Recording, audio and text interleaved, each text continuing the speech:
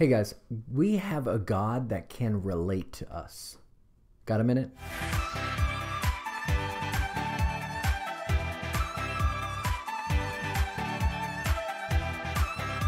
I want you to think about how awesome it is that the God of the universe, the one that has power and control over all, he can relate to the experiences that you are having every single day. Hebrews says this, "For we do not have a high priest who is unable to sympathize with our weaknesses, but we have one that has been tempted in every way just as we are, yet was without sin." In God's experience here on earth, he can now relate to us and the struggles that we go through every day. And now we are walking just as Christ walked. To live as Christ and to die is gain. So to live is to be Christ here on the earth. There are hardships and there are temptations that we have to go through in order for us to be able to relate to others. Sometimes we believe or we pray for something and we don't see it. We don't see the end goal of what it is that we pray for, even if we believe it, even if we have enough faith. And it's because God is preparing us to relate to certain people. There are certain things that can open doors that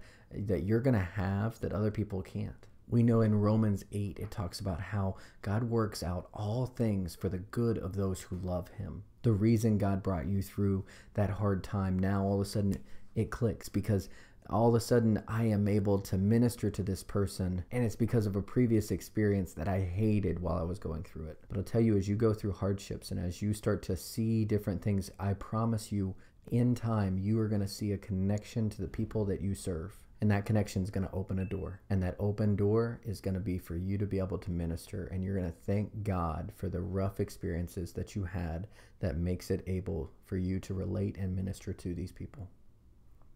Thanks for taking a minute.